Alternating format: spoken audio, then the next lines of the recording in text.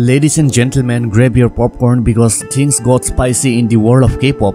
SM Entertainment's co-CEO Lee Sung-soo just dropped a bombshell on Lee Sooman, the founder of the company. In a recent YouTube video titled SM Entertainment CEO Lee Sung-soo's Statement Presentation Part 1, Lee Sung-soo held nothing back as he spilled the tea on the current state of the company. And boy, did he have some damning allegations against Lee Sooman. According to Lee Sung-soo, Lee Sooman has been engaging in some pretty shady behavior in order to maintain his grip on the company. He allegedly ordered executives and employees to close to him to create fake accounts on social media and leave positive comments to boost his reputation. He even ordered the creation of shareholders response team to find a way for him to come back to the company. But wait, there's more. Lee Sung-soo also revealed that Lee Sooman has a contract with SM Entertainment that would pay him for the next 70 years. That's right, 70 years. Talk about securing the bag. And if you thought that was bad enough, Lee Sung-soo also alleges that Lee Sooman made some peculiar changes to the executive board that were done solely at his behest. But perhaps the most intriguing part of Lee Sung-soo's video is the question he raises in regard to Lee Sooman's deal with Hyuk. What exactly is going on behind the scenes of this highly publicized partnership between SM Entertainment and Hyuk? Well, we'll just have to wait and see what happens next. But one thing's for sure, the K-pop world just got a whole lot more interesting. So if you're new to this channel, then do hit the like button, also subscribe to the channel, hit the notification bell because this would really makes me motivate to make new videos for you. So if you want to know what happened with Lee Jong-jae and Kim Tae-young, then check out this video right now.